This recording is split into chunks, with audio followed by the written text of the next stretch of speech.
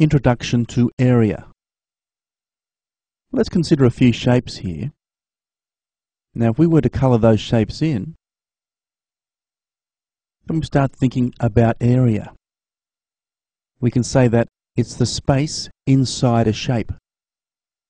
We can also say that it's the space that a shape covers. Now, we've got a desk there and a book.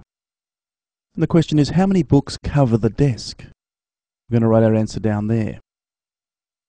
Well, let's look at the top of the desk firstly. Now, it's drawn at an angle, but if we were to look at directly on top of the desk, we'd actually see a square shape. Now, let's start moving the books to cover the desk.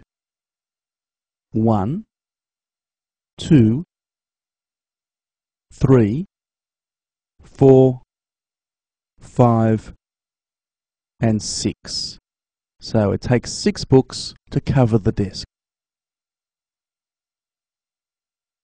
This time we've got a shape here.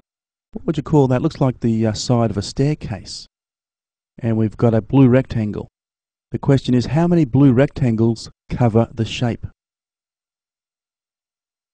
Well, again, let's start moving them across.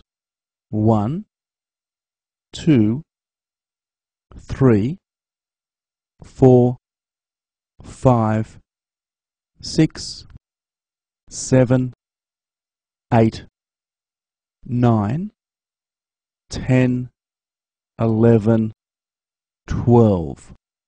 So 12 rectangles cover the shape. Excellent. Well, that concludes the lesson. I'm sure you're going to enjoy your questions regarding area.